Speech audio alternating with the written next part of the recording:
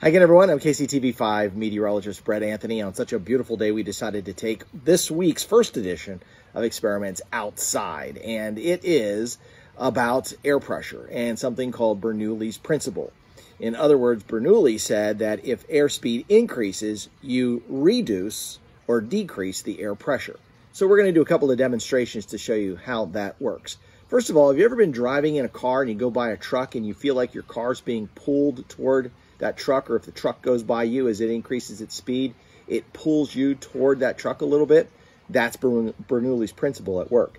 So here are two empty soda cans. What I'm going to do is I'm going to blow between the cans. Now we would think that if we blow air between the cans that we would spread them apart, right? Well, here's where Bernoulli's principle comes in. Watch what happens.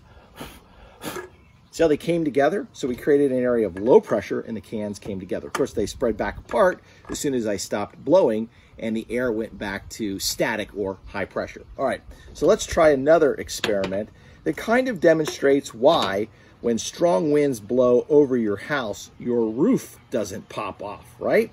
So what we're gonna do is take this empty soda can, we're gonna put it down inside of this empty mug, and we're gonna set this next to each other. Now, I'm going to stand up and I'm going to blow directly down into the mug, and I'm going to create low pressure down inside the mug. Well, the high pressure inside the can is going to keep the can, at least the air inside the can, somewhat static, but it's going to lift this can and it's going to put it over into that mug.